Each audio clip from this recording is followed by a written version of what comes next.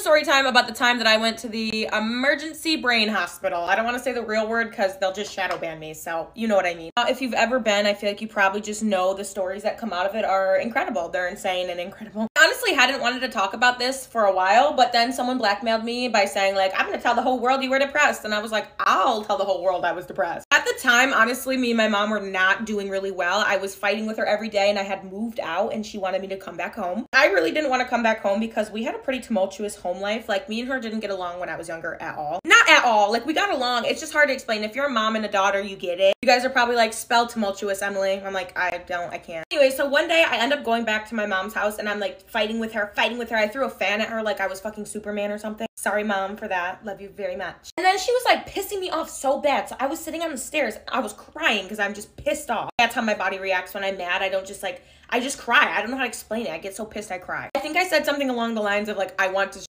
right now. Like, it's sarcastically, ironically, shouldn't say it like that, but that's what I said. And my mother, being the petty woman she was like, oh yeah, you're gonna go to the brain hospital for saying that. I'm just like, I was being ironic. Like, I wasn't being serious, but she was obviously not gonna take that for an answer. She's just like, you're going to the brain hospital. When they come to get you, they honestly bring a lot of people, so I planned on just being like, no, my mom is overreacting. Like, check my file. Like, we're not getting along. This isn't the first rodeo, baby. And they're like, oh yeah, your mom and her friend said that you threatened to unalive yourself. I was like, which friend? Which friend? They honestly literally treat you like garbage when they take you. Like, they put me in handcuffs and then put me in the back of a cop car to take me to the hospital. And I was like, am I a criminal? Like, is it illegal to hate your life? I'm just confused. A friend came up to the car and was like, I'm so sorry, Emma. Like, I didn't want to tell them that, but your mom asked me to say something. So, you know, I just want to, I'm like, I literally, the window was rolled down that much. I tried to spit in her face. I won't lie. I'm sitting in this waiting room once I get to the hospital for like 13 hours and I end up eating Chipotle with this girl on the floor and we become best friends. There's this other kid running around who I guess was like a regular, like he was there quite frequently. Literally, the nurses said that the parents will check him in when they want to like go out of town, basically. How horrible is that? That is the worst thing I've ever heard in my life. Like, going around threatening to like people. And they had to put him in his own room. But before they put him in his own room, he came up to me and was like, you're new here. I'm gonna you. And I was like, not before I do. Anyways, the bestie that I met in there called her dad and asked him if he could bring me an extra blanket and some food because I didn't have any. And I'm not eating that dirty ass sandwich they give you. And he came and brought me food and a blanket. Like, how sweet is that? I kept telling the psychiatrist like that I was never gonna actually do that. Like, I know that I've tried to do that before, but like, I'm not doing it now. And they let me go. And the friend that I met in there did end up taking her own life a few years later. And that day is coming up soon. So I've been thinking about her a lot and I've been missing her a lot. And yeah, R.I.P. Celine.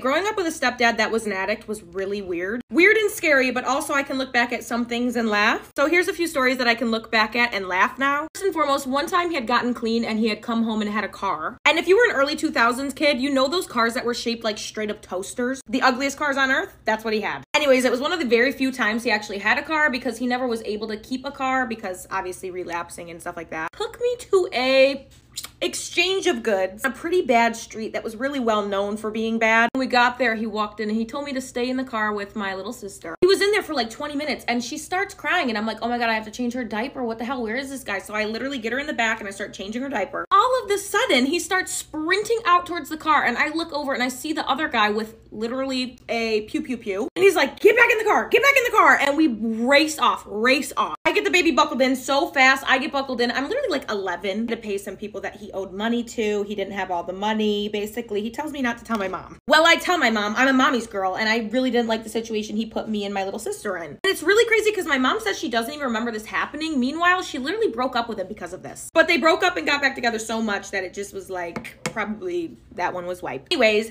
the people that he owed money to, they see my mom driving home from work one day and they see the van that she's driving and recognize it as his. They did in fact pew pew out the windows and like we were kind of poor so we didn't have the money to fix those windows right away, so we drove around with that car having taped over windows for weeks. Also, one time had the cops coming for him because obviously things were going on and we lived in townhouses that were connected to each other, so he literally jumps up into the ceiling and starts crawling through the ceiling and then slams out of the ceiling onto the ground. And the cops are there like, what just happened? What was that about? Last time he ever got cleaned, he took me to where he was living underneath a bridge in our area and he was just living, eating and sleeping underneath that bridge. This is a photo of where he was living under the bridge. I'm covering my mom's ass. The reality of having someone you care about very deeply being an addict is that you feel very conflicting feelings. I loved him deeply because I knew him well.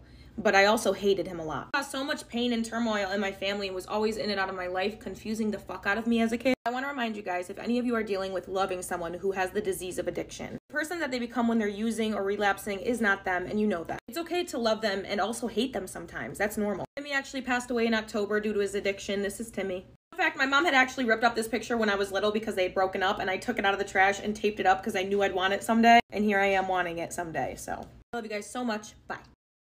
My husband, 33 male, told me he's no longer attracted to me, 27 female. I'm currently pregnant with twins. I don't know what to do, if there's anything I can do. This is basically my last resort before considering divorce.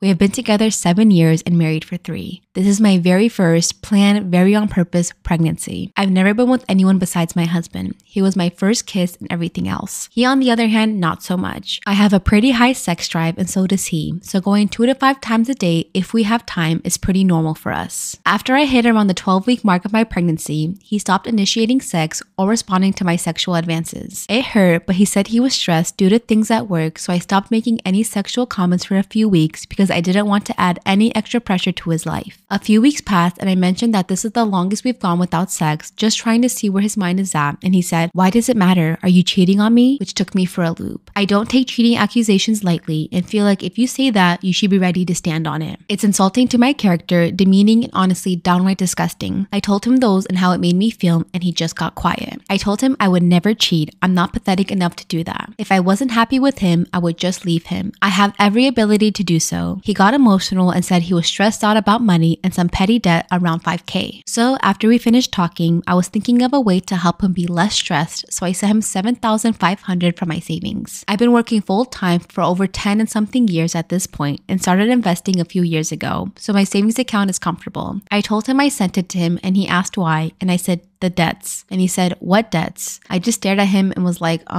the ones you just cried in my lap about? He says something like, "Oh yeah, sorry. I'm just so off today," and goes to sit on the couch. The whole thing felt so weird, so I went out and asked him details about the debt. After 20 minutes of back and forth, he finally admitted he isn't stressed about debt and isn't having any money problems. He just isn't attracted to me anymore. I asked him what about me has changed since the last time he was attracted to me, because I'm pretty sensitive about my body image, and my entire life I have never shared these insecurities with anyone, not even him. It's something I always kept to myself, but even with my current body, I honestly don't think I look that bad. So far, I've gained only 25 to 30 pounds and I'm still working out and working full time. So now I'm almost mad because I didn't get fucking pregnant on my own, and last time I checked, I wasn't the one begging for a kid for the past 2 years. I'm giving him 2 and now he's saying I'm ugly because of my belly? Pregnancy hormones and whatnot, I started crying a little, but wiping them away as fast as I could because I was more mad than sad. He said it's not me, it's the pregnancy, and he's concerned about the long-term effects to my body after seeing videos of postpartum bodies and C-section scars. Then told me it wasn't fair that I was upset because he's having a natural male reaction, and I'm manipulating his feelings. He's never said anything like this before either. I asked him to explain what a natural male reaction is, and he said what makes a guy hard and what makes a guy not hard. I asked him to go stay with a friend for a night or 2 so I can have some space, and he's staying at his sister's, who called me and asked what happened because we never really fight. I don't know what to do, really. I'm exhausted from everything already, and this on top of it is just making me feel even worse. I've been crying all day and don't have anyone to really talk to this about, so any advice would be very helpful. Thank you. Okay, she does have an update. He has already sent the money back and it's showing pending in my account already. I have looked through his laptop that is synced with his phone, our home office, and our financial statements.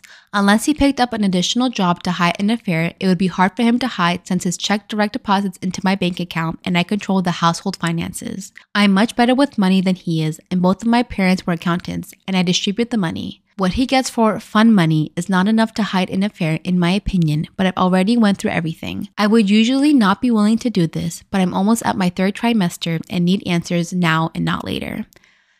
He has sent flowers and pregnancy craving foods and notes saying that he loves me and he's sorry, but that's all they say. Not sorry for lying to you for weeks, if not months. Just, I love you always. I'm sorry. Please call me. My sister kept texting me and then she had the nerve to ask if I cheated on him too, so I told her what happened and what he said. She told me she chewed him out and told his parents too. His mom called this morning and said that no matter what, she and her daughter, my sister-in-law, are here for me, and so that helps, I guess. They know my parents both have passed away and I'm not very close to the rest of my family. I haven't bit the bullet and told any of my friends yet because once I tell them, it becomes a little too real and too embarrassing.